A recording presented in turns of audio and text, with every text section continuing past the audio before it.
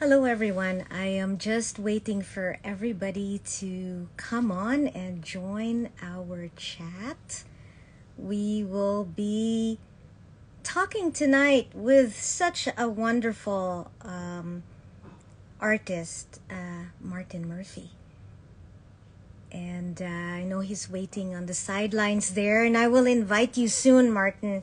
I'm just waiting for everyone to come on, and I'll give a little introduction on you before I invite you into our Instagram live. Yeah. So it looks like we've got a few people joining us now, which is great. I'm looking forward to talking with Martin Murphy tonight and just seeing what he's up to in his studio, and give everybody and our viewers a chance to see his work, his new series, and what he's working on, and get to know one of our elected members tonight. And I plan to do this at least every month to reconnect with members of the association. So we're gonna start this live in a little while, in about a minute or so, and I'll start with a biography recap. Well, welcome everybody. It is 7 o'clock. Welcome to an Instagram live by the Society of Canadian Artists. I am so happy that you have decided to join us this evening and get to know one of our featured artists tonight, who is also an elected member of the Society of Canadian Artists. Our special guest tonight is Martin Murphy. But before that, let me introduce myself to you. My name is Marissa Sweet. I am the past president of the Society of Canadian Artists. And I just wanted to drop in and communicate with all the members and all followers of the SCA. So tonight we are honored to have Martin Murphy as our special guest. And I'll just read to you a little bit on his biography. Martin Murphy's career has been a mix of oil painting, visual effects for film, and as a performer in musical theater. After studying editorial illustration at the Ontario College of Art, Martin performed across Canada in such big productions such as Cats. He was also in the Stratford Festival and the Phantom of the Opera. Martin Murphy also painted commissions in his spare time. Once retired from the theater, Martin moved to California to work for Lucasfilm's Industrial Light and Magic as a digital artist. And he worked as a supervisor, working on films such as Pirates of the Caribbean, Star Wars, and the Jurassic World. And also, I believe, King Kong. So Martin right now currently paints full-time out of British Columbia and in Ontario. His oil on canvas subjects ranges from figures to still life and a fascination with koi. So I am going to invite Martin now. And Martin, I know you're there, so I'm going to invite you to join the chat.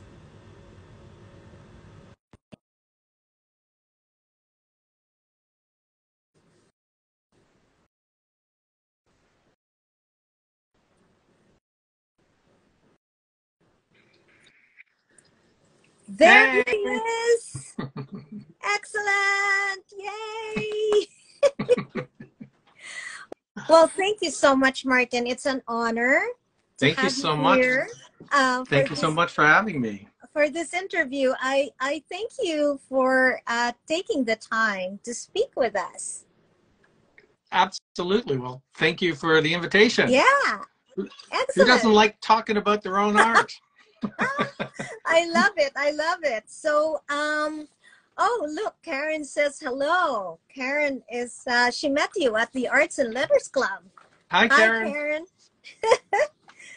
So, Martin, I have a few questions to ask you before you start showing your artwork. But I just wanted to learn more about your background in theater and in digital art. Could you talk a little bit about that journey? Well, they both sort of started at the same time, Yeah. probably in the early 80s, maybe 1980, maybe 1981. I was in high school. I was always interested in theater and art, and my dad took me to a what's a community theater production when I was probably 15 or something like that. And then I got the theater bug.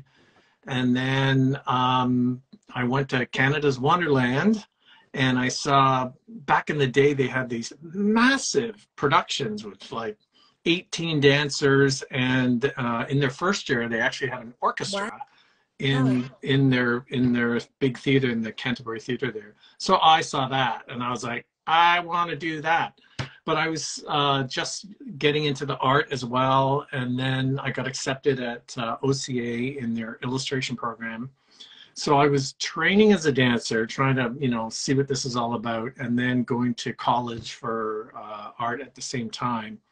And it was like a wacky, crazy time. When you're young, you can do everything, right? So Right. I was getting up early. I was still living in Unionville, and I would commute in the mornings with my sister because she worked downtown. I would sleep because she had to get there early. I'd sleep at the bottom of OCA in the basement, and I'd get up when it was time at 9 o'clock, do my classes, and then I would run out to the dance studio there called La Ballet Jazz and take as many classes as I could afford as a dancer. So I did that for years like a crazy person. I was exhausted, but I was living my good life and trying to soak up as much of my life as I can at the time. But then I got this really great job in France, just for a summer, just like a Broadway review show. It was like a theme park type of thing. And I actually left OCA in my 4th year. So What? I know I Oh didn't no, finish. I didn't know that. I'm one of those. So I never You finished never my 4 really years. graduated.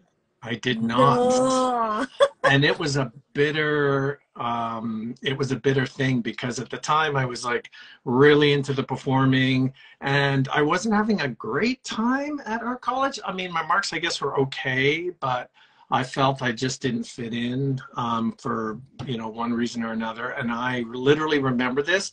I was like the days I was like went to my locker, pulled out my giant black portfolio thing, zipped it up, put all my stuff in, and walked out. Wow. And that was it. That was terrible. And then I packed my bags and left for France for the summer, and it changed my life. Nice. Yeah. And then that job led to another theater job, and then I got my first big show, which was Cats. Yeah. In 1988. And was that in Toronto? It was in Toronto, yes. Nice. There were 2 casts to the original production, and I was the second cast of the original production. So the first cast I think did a year and a half or a year in Toronto, perhaps. I'm probably getting this wrong. And then they toured, and then they took a break, and some of those cast members finished and left, and then I replaced somebody by the name of Tim French in the show, and we continued on for another close to 2 years, maybe. Wow.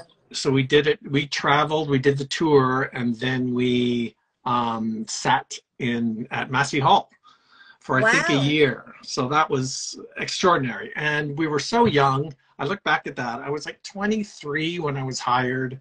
So I feel like such a baby. It feels Top of like. the world, though, right? You're Right. invincible, It was the right? biggest production in the Yeah. country, and Oh, we were treated like rock yeah, stars. It was incredible. yeah.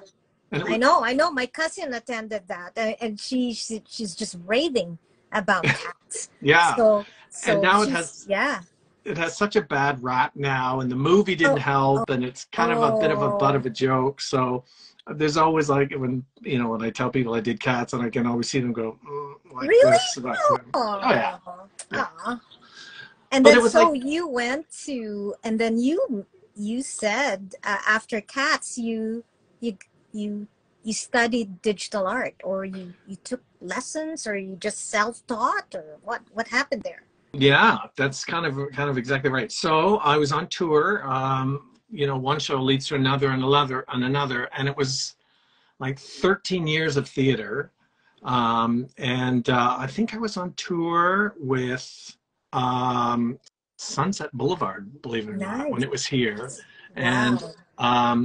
it was mid 90s. I got my first computer. Somebody showed me in the office of the theater, hey, Martin, have you seen this kind of art? And they showed me, it was like, a Microsoft Paint or something in Oh, okay. 1995. And I looked on a Yeah, computer. I was like, you can draw on a computer? You can have your own computer? Like, they were really expensive back then, right? Like $5,000, and the sure. monitor was another $4,000, Yeah. and it was like super expensive.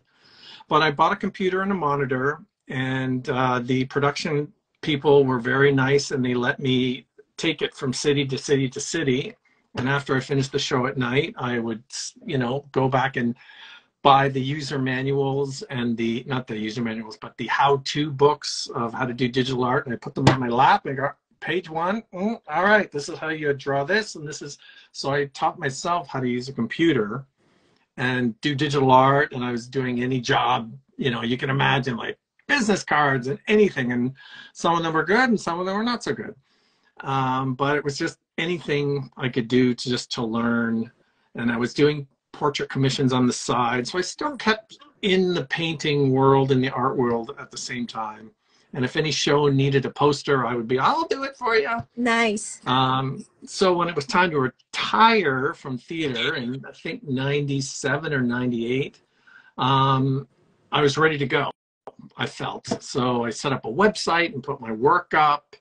And I got a very nice job offer from a computer game company. So I worked for them out of London, Ontario, Digital Extremes, for 2 years, and got production experience and just learning tons. Those people were wonderful, and big shout out to James Schmaltz, who's an amazing boss, and it was a wonderful experience.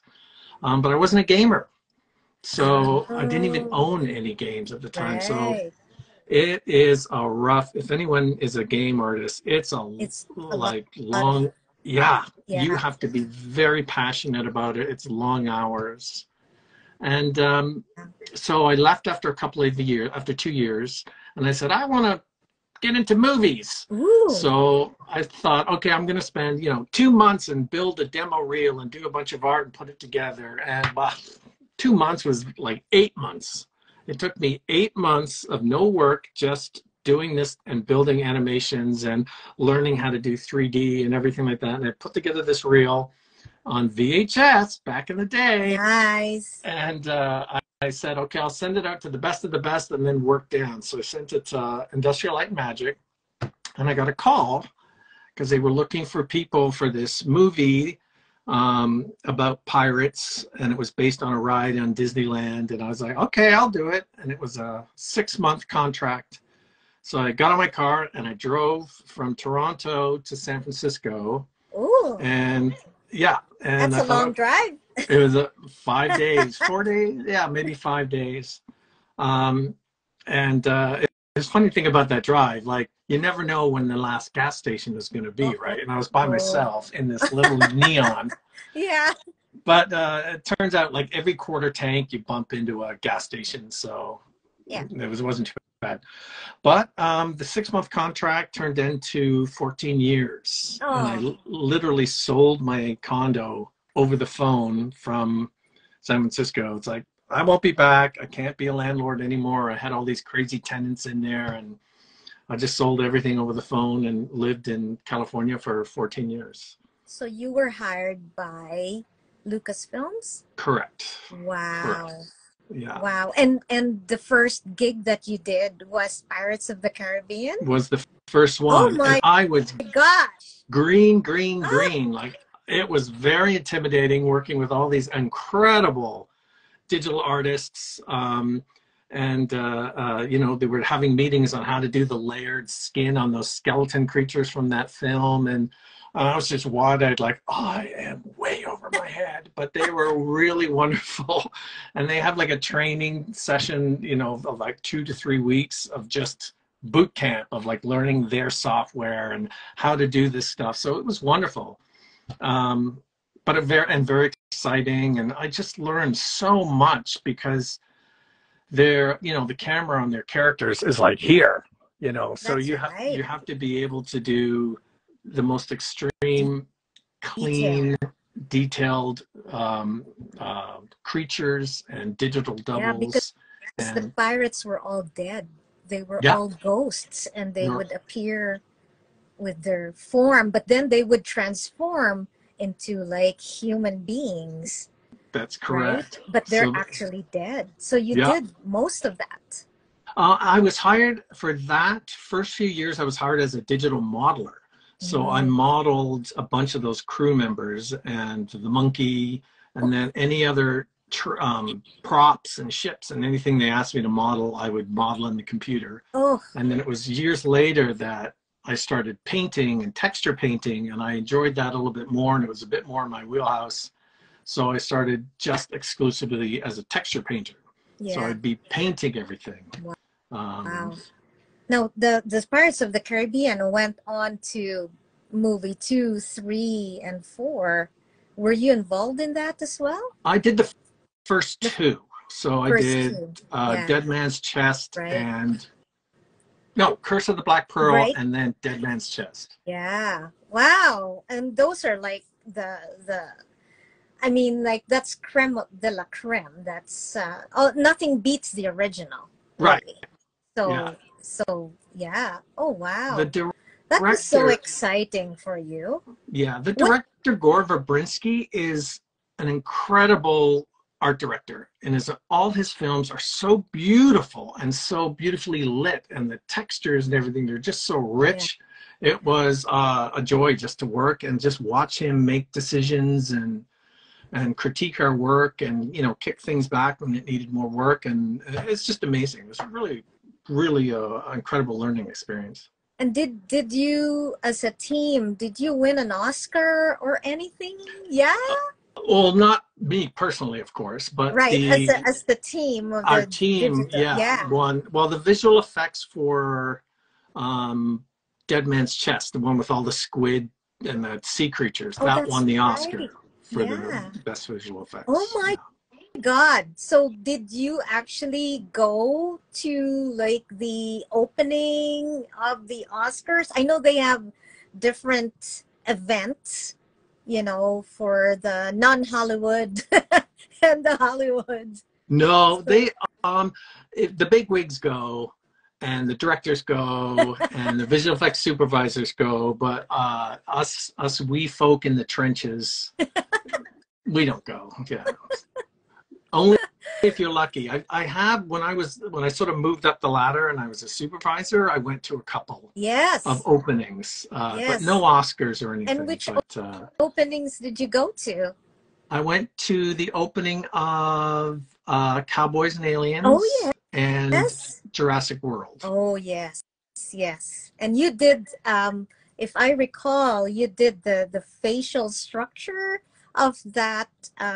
Oh, am I mistaken with that dinosaur? Or Uh, was that uh, King uh, Kong? the King Kong one, or Hmm. the yes, I did the texture work for the skull crawlers, those creatures.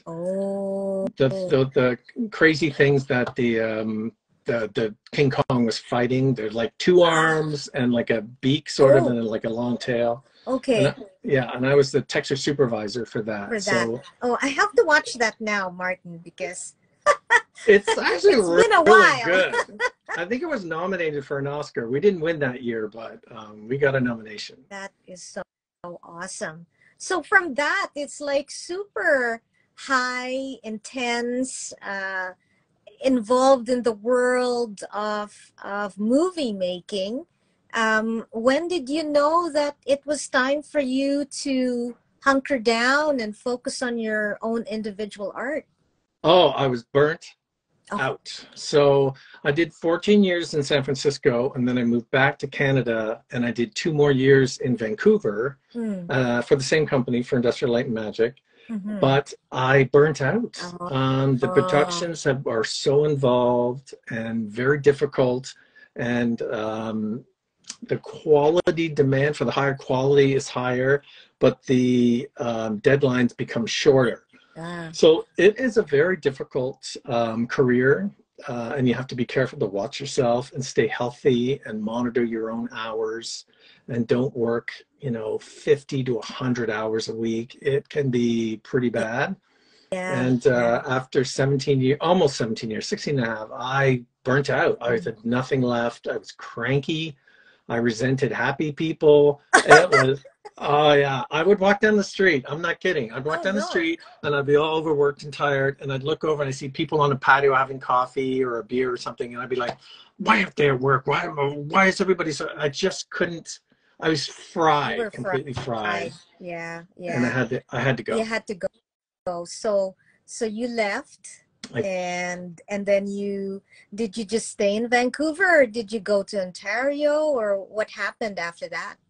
So I immediately that week started painting, and I painted, I started a koi painting back in San Francisco, and when I moved to Canada, I brought the half-finished painting with me, and I finished it there, and I went, okay, this is fun. I'm going to try another one and try another one. I knew nothing about the art world. Or the fine art world, I should say. Nothing about galleries, nothing about anything. I was just painting and foolishly making every dumb mistake, approaching galleries with, hi, I have a painting, it's like stupid. But now I know better. So I painted in Vancouver for 3 or 4 years. And got to know the Federation of Canadian Artists and the Society of Canadian Artists, of course. And but now I'm in Ontario because I look after my mom and dad here in Markham. Yes. And so I'm in their basement at the moment. And I love it. They're upstairs, and I keep an eye on them, and I help out with everything that I can. That's awesome. And do my painting when I'm not. So that's where I am now. So do you still have your home in Vancouver, or you've relocated here now? No, I still have, no, not quite yet. I'm on that. I don't quite know. Yeah, I don't quite know where to lay my hat to call my home. Yeah. So I know, mom and dad upstairs are number one priority. Of course. And I just don't know. It's kind of weird. It's like I kind of live month to month. Yes. And sort of make decisions about online art shows and enter those kind of things. And right now I'm trying to just get good 10 solid pieces together. So if I approach a gallery, they offer me a show at some point, I can say I've got 10 pieces, but I don't have 10 pieces yet. Almost. So you're preparing a body of work. Correct. Yeah. Which segue now to my next question here, Martin, because you were very good in just providing that roadmap for me. It's like, how do you describe your art? I guess it's funny. I don't even know. I just paint what I like, and I paint what I want, and I try to keep loose, and I try to do this, and it always just ends up looking in this one sort of way. So I guess it's realism.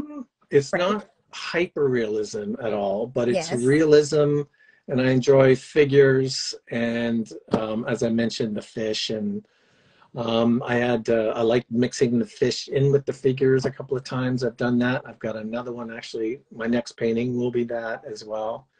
But I guess it's like, I was always fascinated with John Singer Sargent, a very, popular figure portrait painter, and those giant, 6, 7, 8 foot paintings, these massive things that were just so beautiful. And that's always in the back of my mind when I'm painting, trying to keep loose and make it look simple, and it never does. They always end up being a bit too tight. But Well, that is your process. So I think you have to kind of just stick with your process and stick with what comes easy to you, and I think some artists that are probably listening right now is that they want to paint, like, let's say they want to paint like this artist, but if it's not what comes easy to you, it is not you. So you have to paint the way you want to paint, the way right. the way that's easy for you. That is your style. That is your thumb mark. That is your handwriting. Yes, and Yeah. we're all influenced, of course, and we're all inspired by other artists and their use of color and their brushwork and all that stuff. That's all great. Just along, I guess, as you find, I don't know. I've seen lots of online YouTube videos about finding your style or searching for it, and some people feel they don't have one or they're looking for it, and other people, I've seen people with the most remarkable, gorgeous, sort of loose style brushwork that I wish I had. Yeah. And they just make it look so beautiful. Easy. And the star of their paintings is their brushwork. It's just mind-blowing. It's so beautiful. And I'm just not that kind of a painter for some reason. I tried, and it just always ends up just being, that. And because you gravitate to what is you, and you can't change that. You could get influenced and inspired. Yeah. But that's what. Yeah. And it's tough, because I do have students that I want to paint like you, Marissa, and I go, well, you know what? I will do it. I will demonstrate how I would approach it, but you have to find what comes easy for you, right? Yeah. If I ever do like classes or an online tutorial or anything, I'm going to call it "Don't Paint Like Me." I'll show you how I do it, and but don't paint like me. You paint like you. Yeah. Because really, even in your style too, because I know you do a lot of glazes. Even if they just get that, even if they just apply the glazing technique, that's a plus already. Yeah. But I think everybody's so original. So we have a multitude of individuality around us. Yeah. So tell us a little brief process. Like, how do you start? How do you start with all this beautiful figurative work that you have there behind you? Do you take pictures? Oh, yes. What do you start with, Martin? There's a lot of work in my stuff that happens even before the brush starts hitting the canvas. Like sometimes like weeks of work, usually within a concept, an idea, maybe a few sketches. And then I do sometimes an elaborate and sometimes a simple photo shoot. I'll get props and fabrics and make phone calls of my friends or models that I hire, and arrange photo shoots, and they're usually a few hours long, sometimes like 2.5 hours. I think that's probably a good time. And go through a bunch of different poses. I kind of know what I'm looking for, but sometimes, when you see what your idea is, that you're like, maybe not. But most of the time, the people inspire me, like the people I asked to pose for me are usually, there's something very unique about them, and they inspire me to do something different and go from there. give me an example, like maybe show us one of your paintings there that started off with a pictorial, like with photography first, and then it just evolved into, you know, a nice photo session, and then there you go. I wonder if I have it here. I do. Give me one Yeah. sec. Okay, so all I You can can just talk bring about. your phone around. Yeah, so let me see if I Bring can flick your this phone. around. You'll have to There. take it Oh, there. no, Okay. sorry. So this painting, for instance, Yeah. Right. this is my friend Lisa. And I went to high school, or I'm sorry, grade school with Lisa, Oh. grade 7 and 8, and she Oh still my. lives close by. So I had always had this amazing idea to do a painting that was all fabrics and patterns from corner to corner. Um, so my mom here has a ton of these beautiful carpets, and then all the fabrics that you see here were all picked up from Value Village for like $6, and I would see them that were interesting, and I would buy them and then just put them in the closet. So I have quite a collection of these. And then my aunt, who lives also nearby, she says, well, I've got this dress that's actually my mother's, who's my grandmother, Oh obviously. my. She says, she wore it once and it's colorful. Do you think you can use it? And I said, give that to me. So I grabbed it and we put it on my friend Lisa. I set all this stuff up on my parents' garage floor. And she Oh. laid down on the garage floor, and I stood up on a ladder, and I Ladder. shot her from above. And we did a few poses, and then I would take this into the computer, and I would just fix the lighting a little bit, or fix a little few things. And actually, I don't know if I can. Like I added the teapot and teacup, that's my mother's. I added that in later afterwards. Oh, And so okay. when I showed the painting to Lisa, she said, when did you serve me tea? Which is kind of cute. Anyway, so that was like a full day of thinking stuff out and gathering the stuff and laying it on the floor. And then 2 hours photo shoot with Lisa. And then going back and then editing them and pulling out the right colors and trying to get more of a central glow of light that's just around her. And it's a big piece. It's 6 feet tall, and it took me Oh 5 gosh. weeks to do. Oh man. Now, do Yeah. you work, because you say 5 weeks, do Mm-hmm. you work like a solid 4 hours, or do you work like okay, you know, from 10 o'clock to 4, like, or it varies? Um, they're usually when I paint, it's full days. So I'll Full start day. actually sitting down at 10 and I'll stop and help with dinner here or run out and help my mom do whatever she needs. Oh And then we'll do man. dinner and then I'll come back and I'll paint till 9. Oh So, so wow. they're long days, Those are but for long me, days. yeah, it's heaven. It's absolutely heaven. But And time then, flies, really, right? yeah, and Yeah. I don't consider myself a fast painter, and sometimes I'll paint like for a full day on something Mm-hmm. and it just won't work, and I'll have to like go back and redo it. Redo. Then, yeah, and just let it dry and paint over it the Mm. next day, or I feel like I'm getting a little faster. I need to be able to crank these things out, right? And they don't. They take like a No. long time. It really, with glazing too, because you're painting with oil, you kind of want it to really dry a little bit more before you could put the next layer.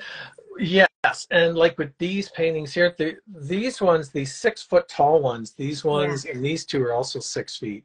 I can work on the face and then I'll let that dry overnight. And if it's not dry, there's always something else I can paint.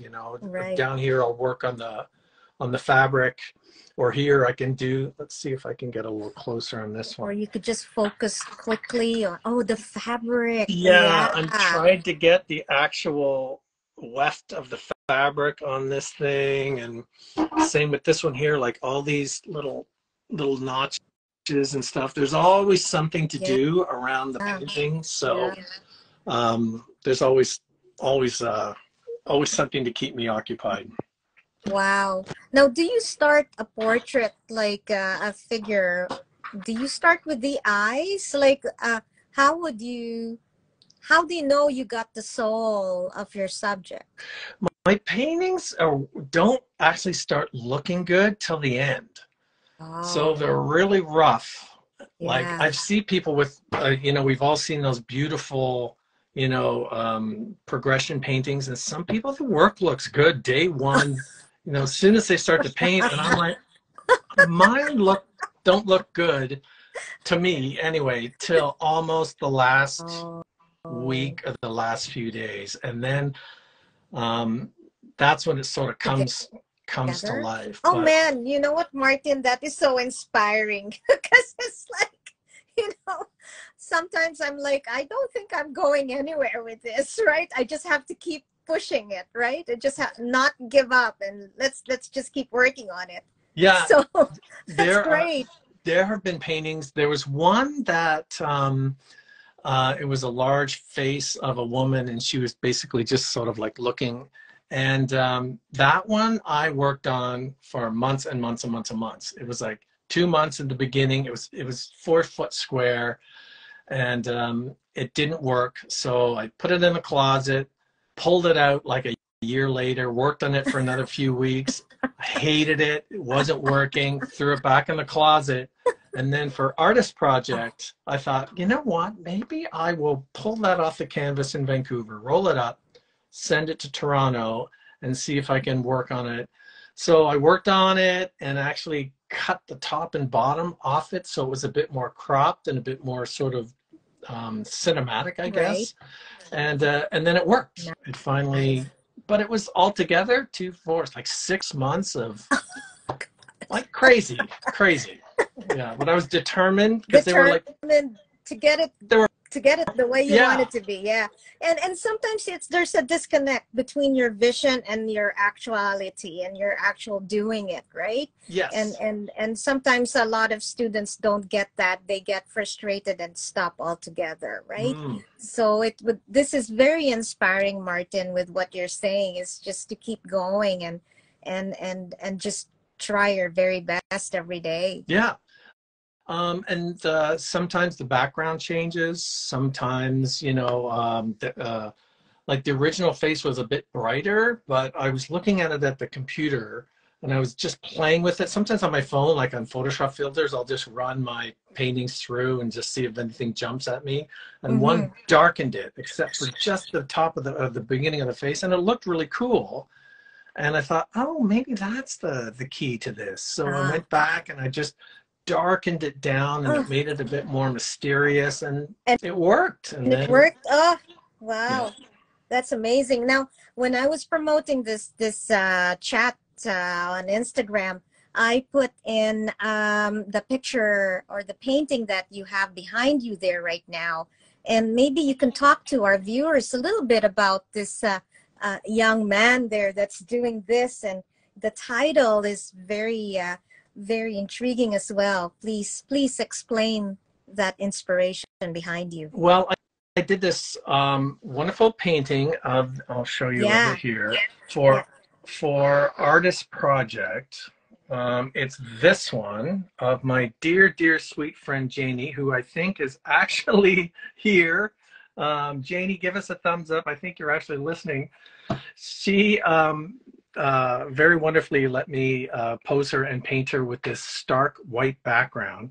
And it got a lot of response at Artist Project.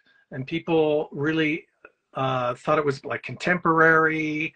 And I thought, oh, that's interesting. And I liked the sort of contemporary stark white feel of it as well. So I thought, okay, let's try and do a couple more of those. So I hired this gentleman here. Oh, something happened. Do I see you? Oh, there we go. Sorry, I hit the wrong Yeah. button. Okay. Uh, there. So Yes, that gentleman there. we did a bunch of different poses, Oh, leaning poses, and just his face close up. And there was even a couple with like a blindfold, and then a bunch of different things. But this one kind of stuck out to me. And I thought it was sort of provocative and kind of interesting, and it's a pretty good size. You'll see my hand compared to his hand. Like Oh, yes. it's 4 feet, 4 feet. 48 by 28, I think. Oh, wow. And once again, it's that sort of neutral background. Mm-hmm. And it took it from like this sort of more traditional feel to a little bit more contemporary. Right.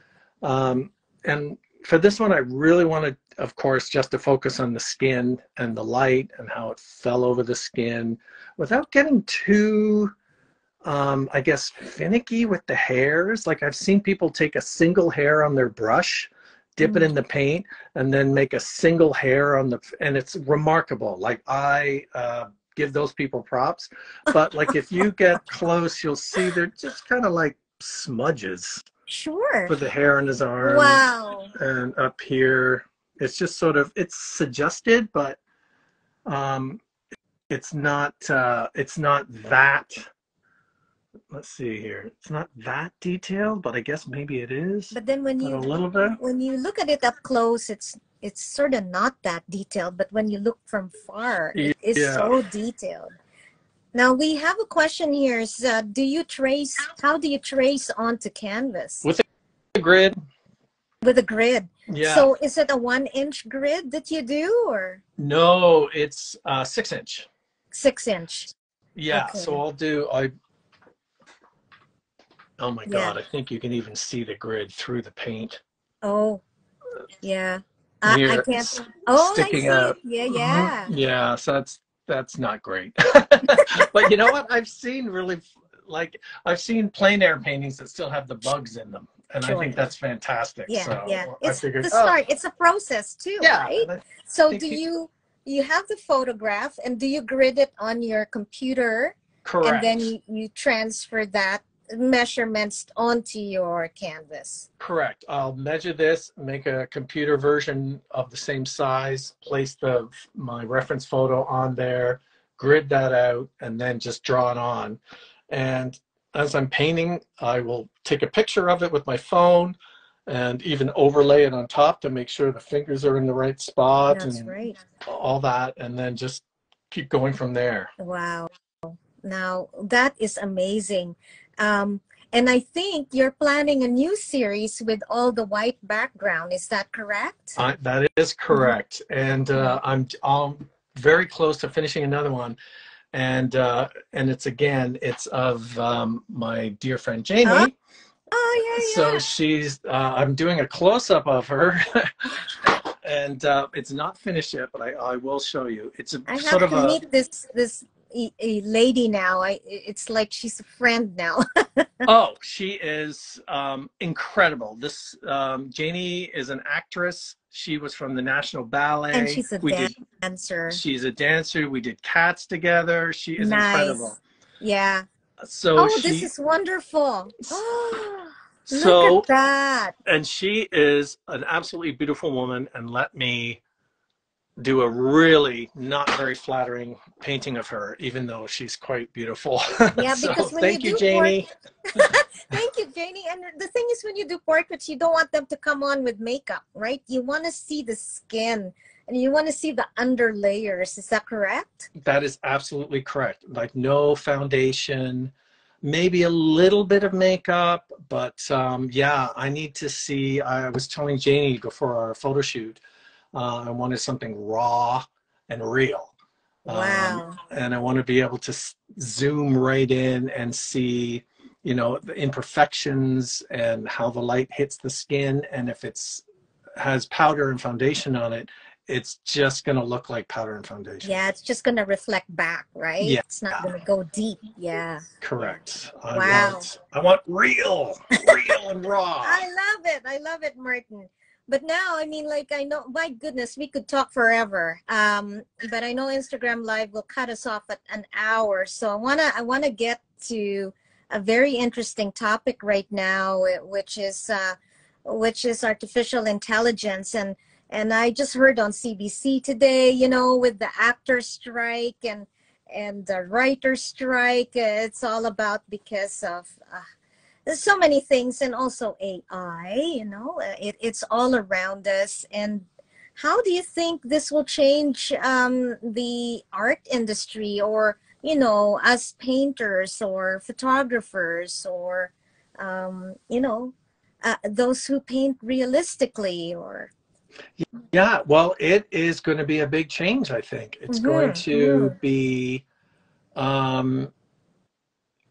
upsetting, I think. So I know for sure concept artists must be, very worried for some of their jobs, because I know the AI does concept work incredibly fast and instantaneous. And so I'm sure that they're very worried. I'm not too worried for traditional painters, just because it is a tactile, physical thing to see paint blobs on a canvas. Like you and I, like we're Correct. physical painters, right? Correct. Yeah. But I'm sure in a year from now, they're going to have that figured out as well. But it is, unfortunately, I think, probably something that is here to stay. I know there's lots of lawsuits and lots of government interest into sort of what to do about this with regards to copyright and that kind of a thing. So it's very new, within the last probably year and a half, I think. Yeah. So I guess we'll find out soon. For me, I find it fascinating as somebody who, has a background in computer art. Yeah. Yes. Yeah. So it could really, Martin, be used as a tool as well for artists, right? Oh, absolutely. Yeah, and I know you've used it as a tool. Could you give us an example of how you used it?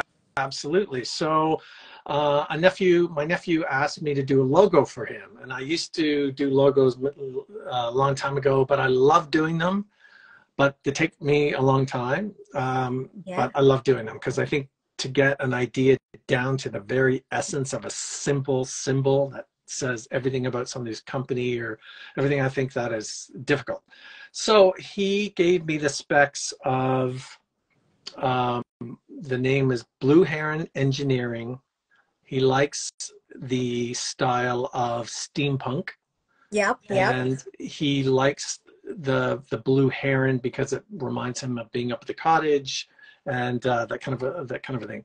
So, and I was like, okay, blue heron, steampunk, engineering. Okay. So I went and I joined Midjourney, and I just typed into the computer those prompts, those words, just to see what the computer would give me. And it gave me a lot of pretty incredible images of blue herons and everything. But they weren't exactly, they were over the top. They were very elaborate, beautiful illustrations, like jaw-dropping in seconds, right? Incredible. Yeah. But they weren't a logo pared down and something specific. So after using it for just like a couple of weeks and cranking stuff out, and I would show him, I said, are any of these illustrations that this thing is giving us, are any of those interesting? And basically they were just too illustrative, too busy. So I did find one little bit of the AI, like a very simple bird shape. But then I went into the computer and I used that and I started sketching. And I'm like, okay, I like that kind of an area. And then I did my own version of it. I pulled up a few here. Let's see. So these are some of the... Oh, nice. So these are really good, right? For like a split second, you need a blue heron and a logo. There you go. And if you don't need anything too specific, you're on, it's great. It's terrible because it's probably stealing little bits of somebody else's artwork and matching it with somebody else. So that's not the idea. And these are a few more that it gave that are just incredible. Right. But none of these I used, but I ended up, this is the end, the final logo is this. Yeah. So much more simple, and I've got a bit of the cogs and the wheels for engineering and the steampunk, as if the bird was lifting its wing up to reveal that it's been engineered. So this is the one that the client chose. But it did help me go through weeks of just sort of bashing ideas around and just to see what I could create and what could spawn an idea or a thought Yeah. So from AI there. can actually be used as a tool for even just brainstorming Oh, with the client, right? Because oh, instead of you drawing, maybe 20 images hand drawn to show to the client, which should be rejected, you know, this just saves some time in the planning stage. correct. And I'm sure there are artists like watching this going, sacrilege, you're Yes, using sacrilege! stolen, yeah, you're using stolen images to create, Stole so yeah, stole it from the internet. yeah, and I'm sure that's valid, because it Yeah. really is uh, a moral question about AI and how it actually creates these images from other people's images, which is really not great.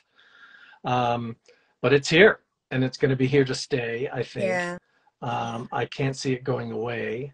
Um, yeah, We just yeah, have to, I guess, live with it, learn it a little bit more, and then I guess we just have to adjust to it. And especially, I mean, like, we have juried shows with the Society of Canadian Artists. We want to ensure that it was actually produced by the artist instead of it being produced by AI, right? and So you don't even need to be an artist. that's You can right. create something. Hmm. Oh, here's another image too. I'm going to show you. This is something that I showed at the AI talk. Where is it? Oh, just for a cover page, I wanted to just show this was created by going into Midjourney and typing in AI, 2 letters. Boom. Mm. This is what it created. I mean, and this thing is gorgeous. It is incredible. It would have taken so many hours to put this together. I mean, it's generic. It doesn't really, say anything except for AI. Who knows? I'm not even sure it even is it even says that. But Yeah. um, it's pretty incredible. And I did see actually an art show. What's it called? Uh, a notice for an art show, an online art competition, and they're accepting digital Mm. art. And they describe digital art as something that's created half or whole by the computer. And I thought, well, that's AI. Am I Right. going to be competing with that? There's no Mm. way I can compete with that No. beautiful piece of art. Yeah. So I didn't enter because I thought there's just no No way. competition. Yeah. Yeah. And Wow. It's really such a controversial topic. And actually, Manny, our president of the Society of Canadian Artists, said that in his Friday forum, he asked people who are subscribing to the SCA, is AI art really art? What are your thoughts? What are your thoughts, Martin? it is Is art. AI art It is art, really art? obviously. I think it's beautiful images, but it's not created by an artist, Mm. right? So if you're going to give credit where credit's due or give somebody an award, this is something literally anyone could type in AI, bing, bing, and get that image, put it in a contest and win. And in an art contest. And I don't know, it's weird. I don't know where the rules are, where the lines are. Um, I do feel it is art. I find these images stunning and beautiful. They But do adhere to the elements of art, to the elements of design. It does follow our perspective and compositional rules, but it wasn't made by an actual person. and also I've seen these beautiful images online where the person doesn't say that they are AI art. So people are like, oh my God, you're an amazing Yeah. artist, and lots of compliments, and they just keep it nice and quiet. And then you look in their hashtags, like hashtag AI art, and I'm like, oh, it's AI art.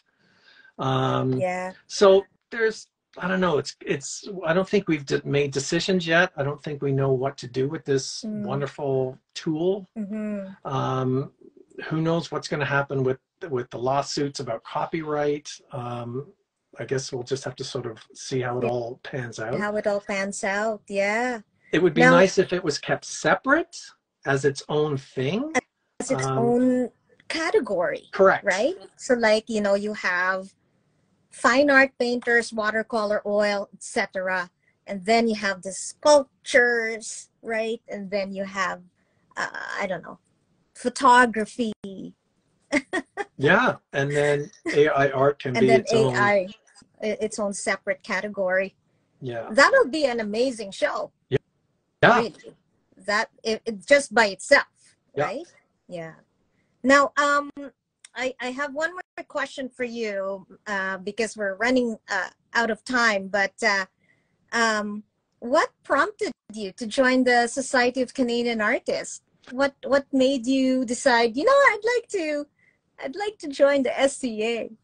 I was at I think I was at an art show. I can't remember which one, and I saw that somebody had it, and their art was fantastic, and I was like, "What's that?" And they told me what it was, and it was a Society of Canadian Artists, and it sounded very prestigious. And I looked online, and I thought, "Wow, this is a bunch of people, bunch of artists all together, and they have competitions and they share, and it's a community." And I just wanted to be part of this community. And I thought the level of the art was wonderful. The quality was beautiful, and I wanted to be a part of it. Oh, wow, that's amazing. And and then you applied immediately as elected member. Is that correct? I did. I wasn't even sure what I was even doing or getting into, or I just gave the paintings that I had painted at the time. This was like a couple of years ago back in Vancouver. Yeah. But I know the procedure is very involved, and it's very detailed, and I don't think I've ever told this to anybody. I spent a lot of time digging through my past and the history and the things I've done, because you talk about volunteer work and you talk about, you know, give us examples of this. And I was digging through old files and old photos and going through memory lane and stuff I had done. There was a benefit, a theatrical benefit for Into the Woods, and I designed the poster and the set, and I even helped build the set and did all that stuff for charity. And I remember finishing and sending off the application for the SCA, and it was like my life was in that application. And I remember just sitting down, and I had the biggest boo-hoo. It just went, whoa. It was just like it was like a stressful time, I guess, a couple of years ago. It was pre-COVID and all that. But I remember it was quite stressful, and just digging through and just trying to get, for me, one of the things about my art is I'm trying not to get very surfacey and very tight, and I need more emotion, and I need to dig deeper, and I want to give something with my paintings that I'm recently trying to just dig a little deeper. So that's with that application, that's what I was doing. I was just trying to find who I was as an artist and find the mark I left throughout the years, maybe. And it was pretty emotional. I remember I had a big old sob cry after that, but just that it was done, right? Yeah. So yeah, I remember that. That was, yeah. Well, we are so honored and happy to have you. It is not an easy process to apply for elected status, and it's something that we are proud of, and we're very happy and proud to have you as part of our elected members. Thank you Martin. so much. I feel very grateful. Thank you so much. Yeah. Well, we are almost 2 minutes before 8, so just before we sign off, how can viewers get in touch with you and see your work? Are you doing any shows this summer, or do they just go to your website? They can go to my website, and they can, there's a section where you can see anything that I have a painting in or that I'm going to be doing is always listed there. And I do have, I'm always trying to stick my art in some competition somewhere, right? While I'm trying to get 10 pieces, 10 quality pieces together. I'm trying to, as many competitions as I can and just get my stuff out there. Well, our elected member call is open right now, Martin, and I hope you can join that. It is a smaller show, though, because we're doing square foot shows, but I hope I'll see your art in the roster somewhere there. I'll see what I can do. I'm trying to paint and hold on to them for these 10 pieces. Yeah. But who knows? We'll have to see what's going on. Yeah, okay. Well, that is the time that we have right now on Instagram. Thank you so much, Martin, for taking the time and talking to our viewers and our members. This will be available on Instagram indefinitely, and we will also put this on our YouTube page and the Society of Canadian Artists. Martin, you have a great summer. Oh, thank you so much. And I'll be in the basement cranking out paintings with white backgrounds. and our regards to everybody, your models, and also to your parents and to Markham. And you're in Markham, right? Correct. I am up in Markham. All right. Well, thank you so much, and thank you to everybody who has joined us tonight. We'll have another Instagram live next month, and we'll keep you posted. Thank you for joining us tonight. Bye, everyone. Bye. Bye, Martin. See you later. See you later. Is it going to cut off?